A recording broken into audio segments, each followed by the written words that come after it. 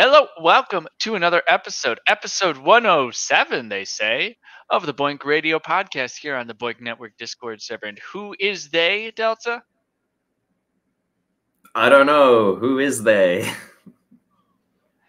Oh, I forgot to do my audio, so you've got so many echoes in my ears. They are the people who joined the BOINC workshop on the March 1st, that Wednesday at noon, the virtual workshop that lasted for how many hours, they say, Delta?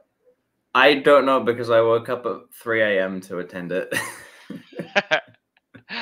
Your passion and enthusiasm and dedication, that's the word I'm looking for, is amazing. Thank you. And my internet worked this time. That's wonderful. Did you present? Yes, I presented on day one. So, I was there on day one. So in this episode, we're going to talk about everything that happened on day one. That's so exciting. The BOINC workshop, day 2, happened on March 8th, which both of us may or may not have remembered to go to. One of us may or may not have been I don't want to wake up at 3 a.m. again.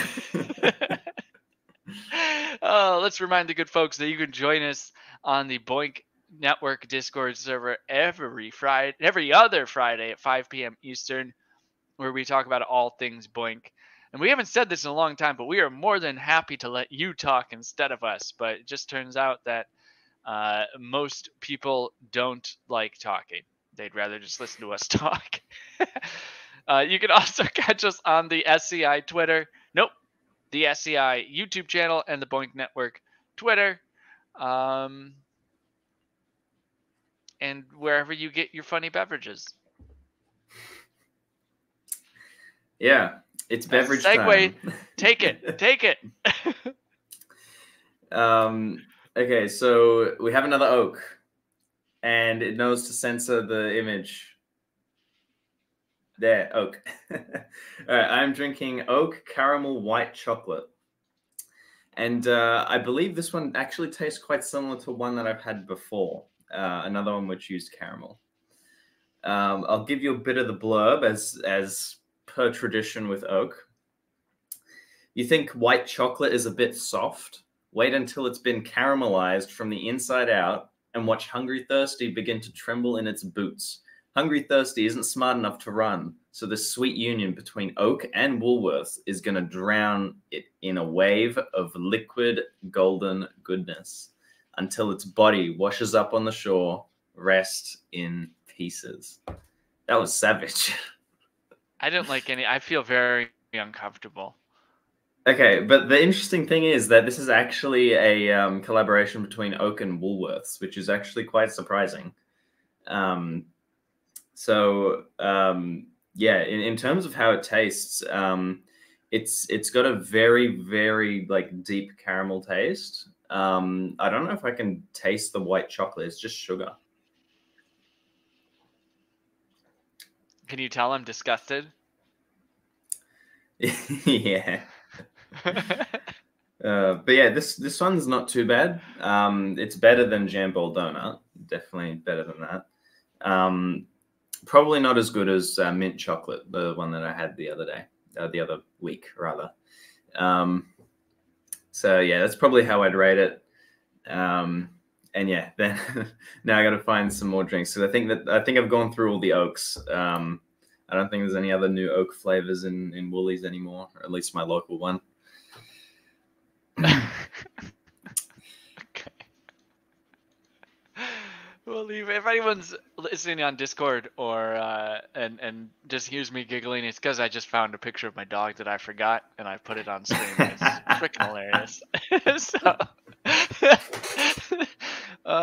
Yeah. Well, I'm glad you got to taste all the oak beverages here on the BOINC Radio Discord, where I think we can now just call it the Oak Podcast. The oak time, oak cast. Oakenly Oak.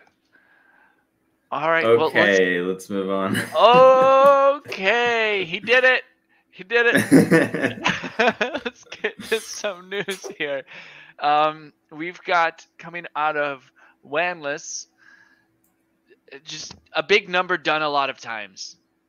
Yeah. I think Okay. Wanless is just the project of big numbers. Like, the more hits that we can get on a particular factor, the better, I guess, because we're all excited when the big numbers get bigger. Yeah. All right, so moving on to, and I apologize to Wanless and those who like big numbers, but frankly, more interesting news. Uh, Einstein, Einstein at home put out a very nice post here, updating us all on what they all doing over there. They have, according to this post, already found 55 radio pulsars, 39 gamma ray pulsars. That's all with our computers. So how cool is that? This is, uh, they say they've analyzed all the Arecibo data over the course of the past 15 years with more than 150,000 individual observations having been processed. That's really cool. They are now in the process of post-processing those results. Heyo. Coming from the Green Bank telescope, they are searching data collected in 2017, and they expect that initial analysis will be completed within the next 2 months. So this is, I think, what you are currently doing with your computers if you're contributing to Einstein at home.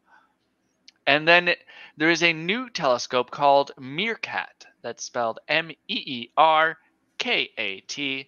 It's a new radio telescope in South Africa that can search the southern sky with more sensitivity and higher resolution than ever before. That means they're going to be getting a whole bunch more data coming in. The GPU accelerated BRP7 application, I imagine, is processing data from the TRAPM survey. Gosh, I love these acronyms. I don't know what TRAPM stands for, but it's in all caps, so I bet it stands for something great.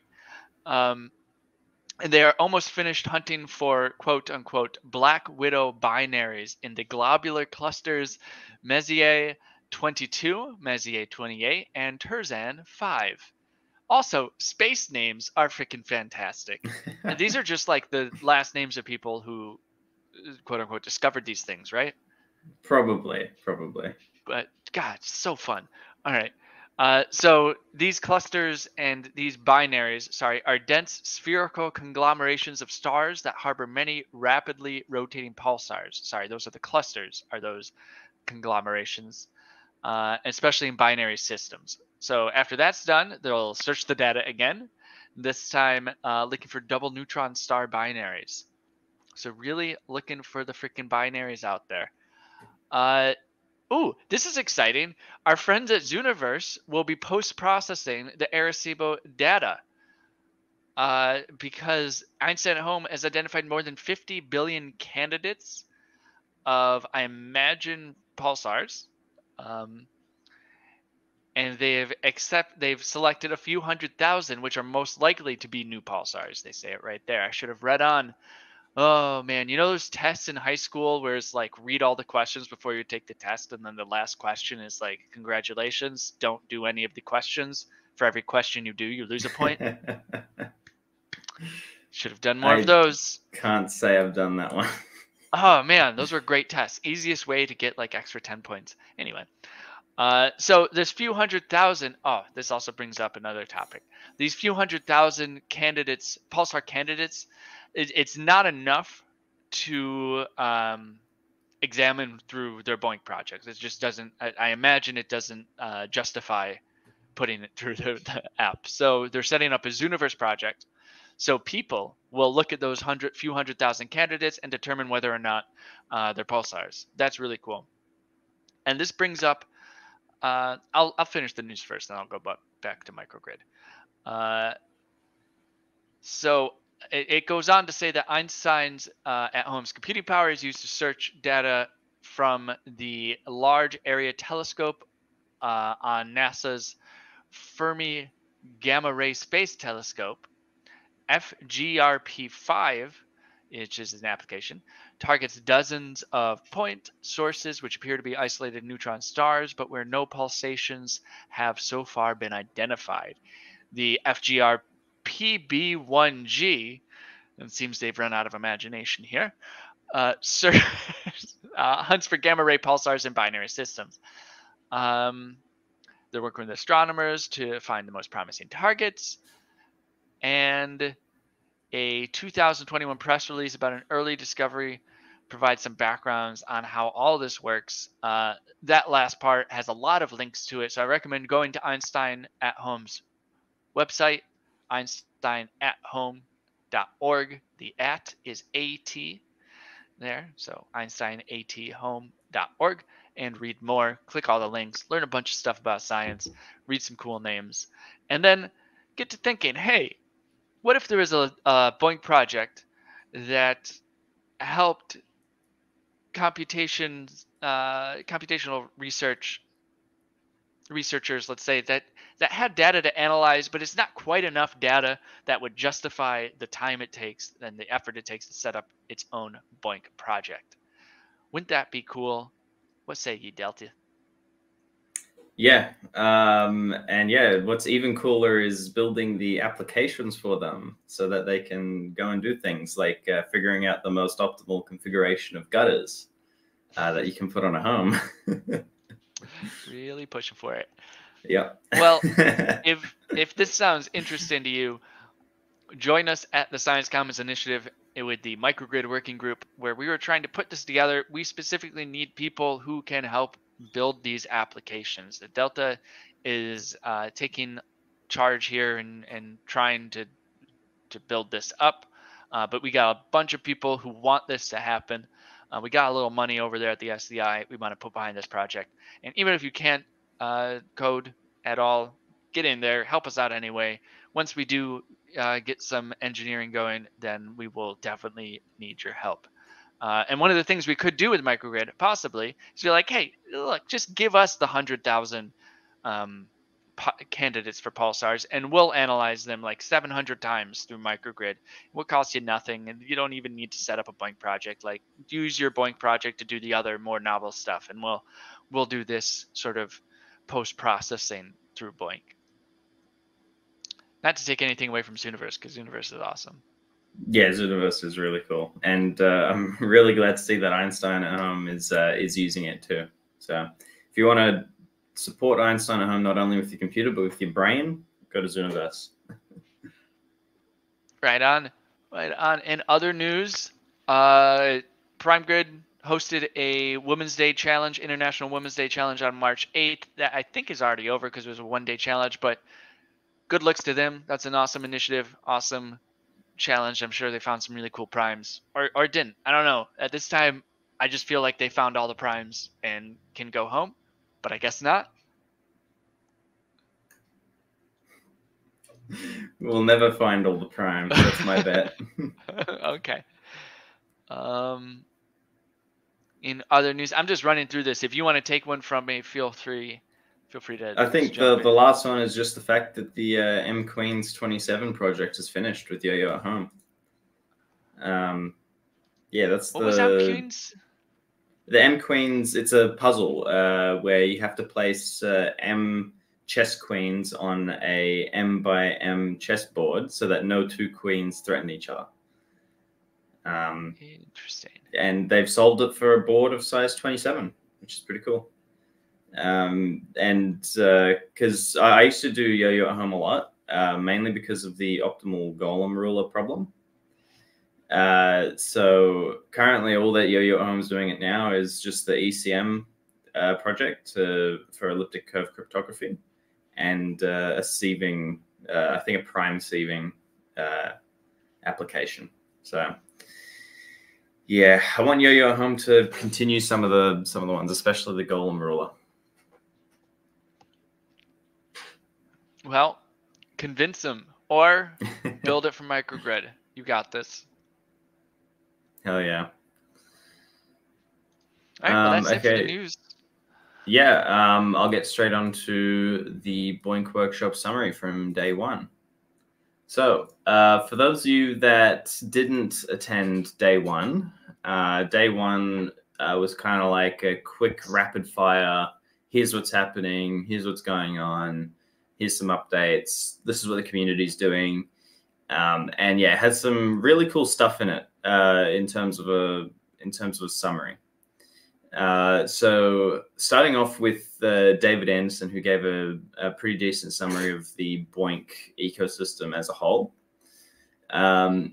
He did take a little bit of a pessimistic approach, saying that there are users who are slowly dropping off in the BOINC community over time, and there's nothing much that's actually bringing them back or actually bringing on new people in general. And then there was a lot of talk about Science United, which is the kind of like BOINC. I think it's the BOINC manager that basically you just select which kind of fields of science you want to like contribute with the computer, and then it'll just do its thing and install all the projects you need.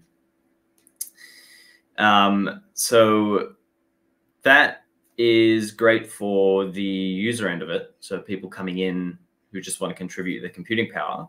But we're yet to actually get something a lot more simple for the scientist end. And that's where David Anderson presented an idea that people are working on called BOINC Central, which is basically a project that takes common big computing, like high performance computing apps, like Autodoc, for example, puts them on a BOINC service, and then allows scientists to come in and say, oh, I need to know the docking characteristics for these proteins, or for these molecules on these proteins. And that's pretty much all they have to do. And then the results will get crunched by the BOINC project and then come back to the scientist, which makes it so much easier for the scientist. And yeah, like that's BOINC Central. That's essentially how it works. And they're also getting it to integrate with certain other software as well. Like, for example, with the Burp project, what you would do is you'd link it up with Blender, which is software on your computer, and then it'll run via the Burp project on the BOINC network. So, yeah, it's kind of like that sort of process they're trying to implement. And yeah, I'm keen to see how BOINC Central pans out and see if it works pretty well. And it sounds like it's a pretty decent idea, especially for a lot of the common computing apps that scientists use around the world quite regularly. There was also a little bit of a news article. David Anderson apparently engaged with some people from, I think, Suzuki, if I'm not mistaken, and managed to get BOINC, or at least a specifically compiled version of BOINC, running on about 10 Suzuki cars as a proof of concept. As he said during the workshop, it didn't really go much further than that, but it goes to show that BOINC can run on some embedded systems. And another good example that he brought up was there was a company that made a special build of BOINC for their network infrastructure, so like their routers and switches, and basically just had them running some BOINC tasks. So the initiative to get BOINC onto more kind of like embedded systems that we don't usually like check, like routers and stuff like that, and also systems that remain regularly idle, like cars, is still going. But oh, and also water heaters. There's water heaters that also run BOINC as well. But this initiative kind of isn't gaining that much traction. And it'd be interesting to discuss what's actually causing that lack of traction. Because we do have a proof of concepts. We have BOINC running on 10 cars. So, yeah, I'm interested to see where this goes, especially next year. Hopefully, maybe someone can take this up and run with it. That was all for David Anderson's summary. Then came up, I think it was I can't remember if I came second. All I know is that I was there, so go and watch my video. I was doing the great summary on the BOINC census. We've already had a couple episodes on the BOINC radio for this, so if you want to check them out, you can do that as well.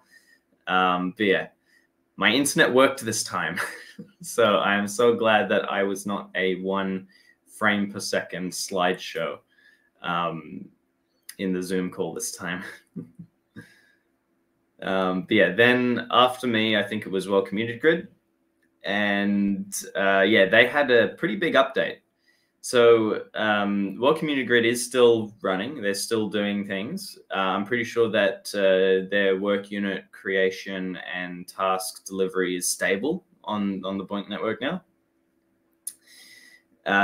They wanted to share a couple things that they learned to make starting a BOINC project easier. There are a lot of technical things in there. So a lot of the stuff that does make starting a BOINC project easier is just like a lot of the technical stuff. They said that they talked about their transition away from IBM. So for those that don't know, World Community Grid went from being hosted on IBM to being, I think they're a part of, or they're funded by the Krembil Institute now, I think. And they were looking at some of their statistics of runtime. Because they keep track of how many hours computers run World Community Grid and how long their apps run for. And they said that they lost about 50% of their average runtime. And it's important to note that this figure is not because people just kind of left the project after World Community Grid left IBM and transitioned to Krembil. It's partly also because they didn't have enough work units to send out and satisfy the demand for work units. So it's important to note that World Community Grid still maintains the majority of its user base. And yeah, once they get back up and running and work out all the kinks, then they should be back to their best and what they do well. And yeah, they talked a lot about the infrastructure that they actually use to develop projects. So if you're really interested in the architecture of that, in what goes into making a massive BOINC project, yeah, definitely go and check out their video. Okay, here's an interesting one, the Science Cloud. I believe they also appeared on the BOINC workshop last year as well. And for those who don't know, the Science Cloud is like a little charity project where you pay to rent out some computers to crunch BOINC. So it's like people have done in the past, just rented out a virtual private server or something to run BOINC. And yeah, they just do it for the fun of it and the hell of it. But the Science Cloud is a charity project that's dedicated to doing exactly that. So you can pay them to rent out computers to run BOINC. And they were so popular that they exhausted the cloud infrastructure on DigitalOcean. The DigitalOcean, the cloud service provider for these virtual private servers to rent out these computers, said, please stop. We don't have any more computers for you to rent out. So yeah, if you want to check out the Science Cloud, I'd highly recommend at least giving it a read to see just how it works and see what they do. But yeah, if you want to check out their video, they have some insane statistics on there. And finally, or actually not finally, there was a clip on the charity engine. But as far as I saw, it was practically kind of like just the same as the last workshop. So if you're interested in seeing an update from Charity Engine, what they're doing and how they're going, yeah, go and check out their video. But as far as I've viewed, there wasn't anything like particularly spectacular that really came out of it. It's just kind of just a general update by the sounds of it. But the more exciting one was Black Holes at Home. So we actually got a video for a presentation from the founder of Black Holes at Home and the researcher who's doing NERPI, which is the library to actually do the computations. And he presented a really, really, really not only exciting, but also highly interesting presentation on how they've started up the project, what they can, what they've done to start it up, how they plan on executing it. And also in there to actually get some feedback on doing things. So just to recap for those that don't know Black Holes at Home, they're aiming to reduce the computational complexity of simulating black hole events, like two black holes colliding. And they managed to improve the speed and data storage efficiency by about 100 times. So previously, it would take probably weeks to crunch these sorts of calculations. and it would like consume like probably like a terabyte or so, I think maybe of data storage. They have exact figures on the video, but with the new software that's being created, and by the way, the previous software was, I think they said like 10 or 15 years old. So by using this new algorithm with this new software, they're able to reduce the computational complexity massively, and the storage efficiency became so much more efficient as well. I think output files will be a maximum of 8 gigabytes, which is like a hell of a lot better than what they were doing before. Now, a lot of you might be like really eager to know when Black Holes at Home will be released and when you can actually crunch black holes at home. They are currently doing some checks before they actually release and open up the BOINC project. They just want to check that their library and all their software is doing exactly what it needs to do, and ensuring that it's all correct and doing the right computations before they release into the BOINC project. So we're close. They're coming soon. It's going to be here, and you better get your computers ready because it's a pretty beefy project. You're going to need a lot of resources for this. So not only will this be running on the CPU, you will probably need to be transferring about 2 gigabytes of data from your machine to the BOINC server every single day. Tasks are expected to probably take about a day or so, or a couple days to complete. And with those tasks, they're not complete black hole events like mergers or collisions. It's actually just a slice of it, and they're checkpointing all of them so that it can actually work in a distributed computing system. So yeah, and you will need a bit of storage for this as well. I think probably about 4 gigabytes of storage, I think, if I remember correctly. I don't have the actual note here. But yeah, there's a lot of resources that your computer will need to contribute in order to actually run black holes at home. And another exciting thing is that we're getting another graphics app. The researcher at Black Holes at Home said that they're going to be hiring I think a graduate or undergrad. And they are going to be designing a graphics app so that you can click on Show Graphics in your BOINC Manager and see what your computer is actually simulating. So props to them for that, because that is something that I personally think every project should do. Along with their project, their aim is to be the first ever software or project or scientific paper to be able to crunch black hole simulations on a GPU. They do say they're planning on adding GPU support in the future. Currently, it's CPU only, and yeah, like they want to be the first ever project or software to run black hole simulations on the CPU, because the amount of efficiency, the amount of parallelism that you get on a GPU can really be taken advantage of in this particular application. So GPU apps will definitely speed these particular calculations up much more than what the CPU can currently do. And that is the summary of the BOINC Workshop, day 1. If you want to go and see the BOINC Workshop videos, I don't think they're uploaded yet.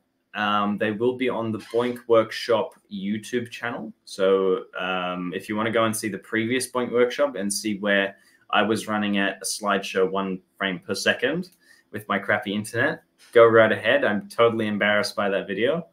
But yeah, I'd highly recommend subscribing to the BOINC Workshop YouTube to get a notification on when they release the workshop for 2023. What do you think, J-Ringer? That's a lot. It's a big update. What was the general vibe of the workshop post David's pessimism? I think it was pretty good. Like, I think it started off on a bit of a shaky note, considering that we had to present some kind of not so great figures about the user base. But towards the end of it, when we got to black holes at home, like, man, that just lifted everyone's spirits, I think. And the whole thing was kind of pretty quick as well. Yeah, it's amazing what a passionate person can do to enliven a room of people who are passionate about the same thing. So it's very exciting to see that Black Holes at Home, which has been a project under development for like 80 years at this point. It's good to see they're finally getting to where they got to go, because they do seem super passionate, and it's just super excited about what they're doing. Yeah, definitely. I know that I'll be trying out some crunching on that project because I am quite interested in black holes, especially kind of the astronomy stuff. Einstein at Home has been my all-time favorite project for a while now. I wish DHEP could come back though. Yeah. So we should good. reach out to them. We should reach out to them, actually. Put it on the GitHub. Reach out to DHEP and tell them we'll rebuild their project for them. Yeah, because the main reason Jim, why they... Can you go put that on the GitHub? I'm doing it now. You are? Okay, great. Because the main reason that they closed down their BOINC project is purely because they didn't have enough funding. So. Yep. Well, let's fucking fund them. We got some money. We could probably keep them going for a year. Or even project. we just host their project for them, because a lot of the costs would probably be in the hosting costs. Yeah. So if you want to get involved with this sort of energy, where it's just like, hey, there's a problem, let's solve it. Get in here. Come here. Give me a hug. Let's go build something together. So that said, the rest of it does sound really interesting too. I know I heard a lot about the second day. That also sounded super interesting. So I am looking forward to seeing these videos uploaded so we can watch the there's something called pedals that people are talking about, like doing some sort of machine learning. It was really cool. The community above all else in BOINC is always just awesome. The initiatives behind it, not so much. The businesses, some of the prospects from the people who might be jaded at this point, less exciting. But you get to the community, like the BOINC projects themselves, and what some imaginative people are doing with this tech is really, really cool. It never ceases to amaze. Even World Community Grid. I've heard a lot of people talking about the experience that they shared with the community of just a giant old project moving a lot of stuff and struggling and overcoming the struggles and getting to where they are now. Like that is awesome to hear about. Yeah, BOINC user base, maybe it's declining. It is definitely declining, but there is so much energy in the distributed computing space these days that it just like, shut up. That's my response. Just shut up. It'll be fine. Yeah, and we're trying to get the community live again and liven it up, make it more inviting, and try and get some more people on board. Because I know that when I discovered BOINC when I was like, I think 13 or 14. Are you currently like 15? No, I've been around the community for about 7 years, I think now. And yeah, it's been just a really fun ride, and it's taught me a whole lot of stuff and inspired me to do a whole lot of programming too. So I want other people to have the same experience that I did, and that's why we want to get the community bigger, and we want to grow the community.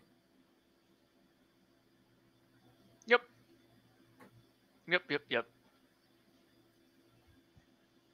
I want to do science. Get people connected to science. I want my name on a pulsar. That's what I want. Like on the pulsar, etched in there. It's like that's a tall ask.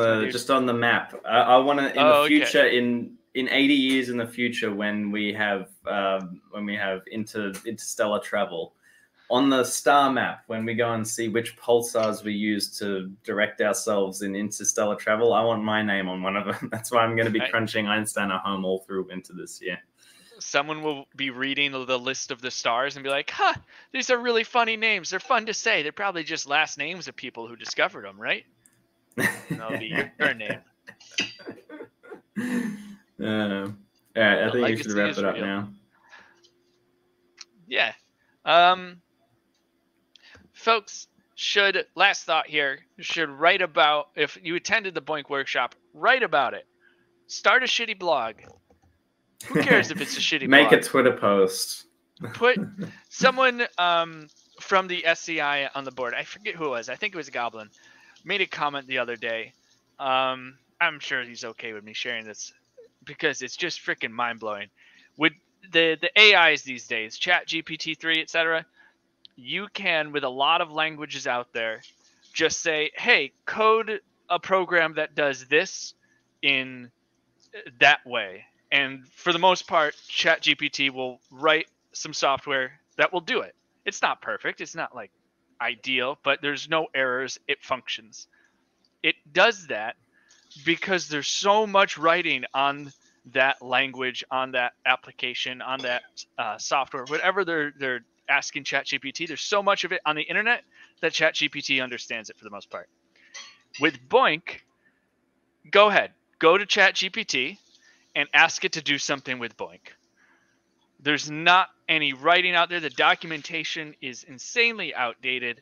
Like just get BOINC out there in the ethos. An idea, a thought. Hey, I really liked this. I didn't like that.